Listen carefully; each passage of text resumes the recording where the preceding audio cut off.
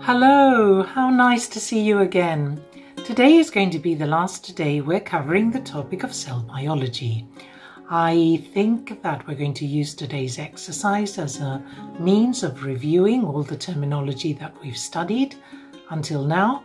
And you will also notice that I have left some blanks in the first part of the speech. It is like a fill the gap exercise. And I've done so because I think it's good for you to see whether you have learnt enough about the topic, you can complete the missing information, but also what is more important is whether you are able to keep your cool, your focus and your attention, which I think I said before. So let's go ahead and see what happens. And I'm going to start now. Ladies and gentlemen, dear friends and colleagues, I would first of all like to say that it is a great pleasure to be here in Spain.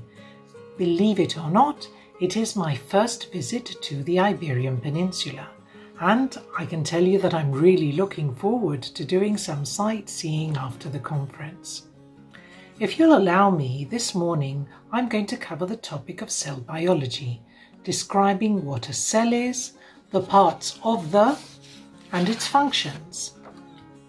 By now, we all know that a cell is the basic of life, the unit of a living organism.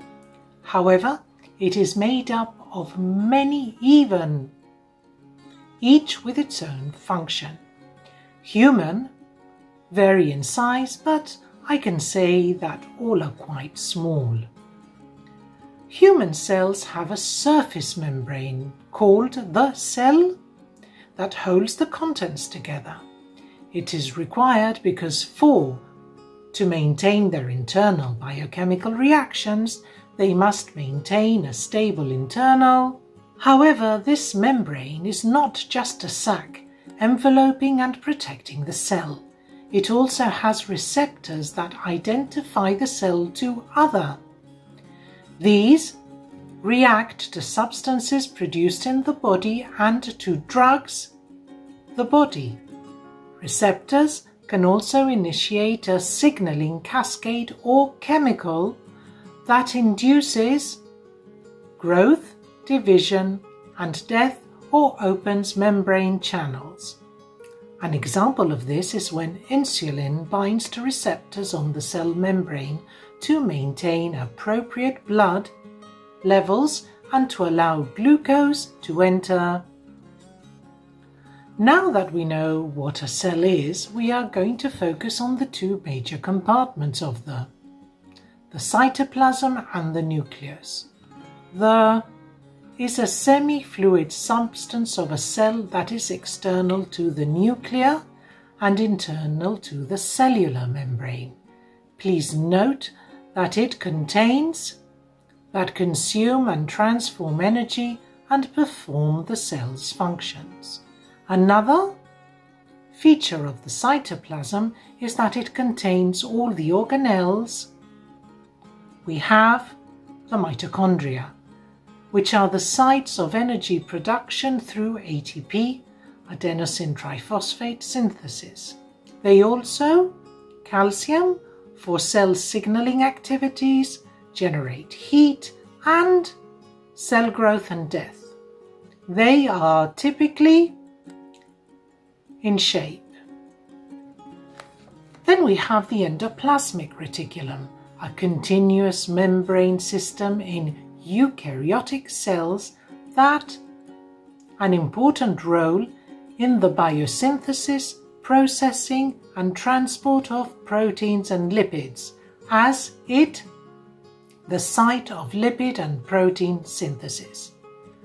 The Golgi, the site where proteins are modified, packaged and sorted in for transport to their cellular destinations. And it is in charge of absorption of compounds, formation of secretory vesicles and secretion, helps in enzyme formation. It is responsible for the production of hormones, storage of protein, formation of acrosome, formation of intracellular crystals, milk protein droplet formation, formation of plant cell walls, glycoprotein secretion. We also have lysosomes and peroxisomes like we saw in our first lecture, which are sacs of digestive enzymes that carry out the intracellular digestion of macromolecules such as lipids and proteins. The cytoskeleton,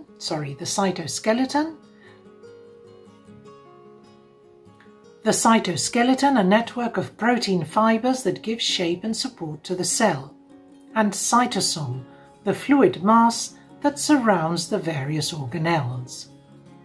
The nucleus contains the cell's genetic material and the structures that control cell division and reproduction.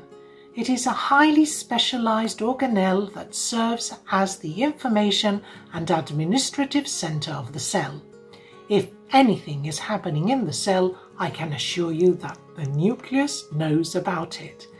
It is just like the cell's brain, helping to control eating, movement and reproduction, so just imagine how important it is. But where is the nucleus? Though you may think it has a defined, permanent and stable location, that is not at all the case. It is usually a big, dark spot somewhere in the middle of all the cytoplasm. You probably won't find it near the edge of a cell because that might be a dangerous place for the nucleus to be. The key functions of the nucleus are to control cell growth and cell multiplication. This involves regulating gene expression, initiating cellular reproduction, and storing genetic material necessary for all of these tasks. In order for a nucleus to carry out important reproductive roles and other cell activities, it requires proteins and ribosomes.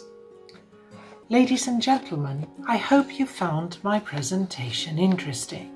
My aim today was to highlight the importance of a tiny unit in the human body, the cell.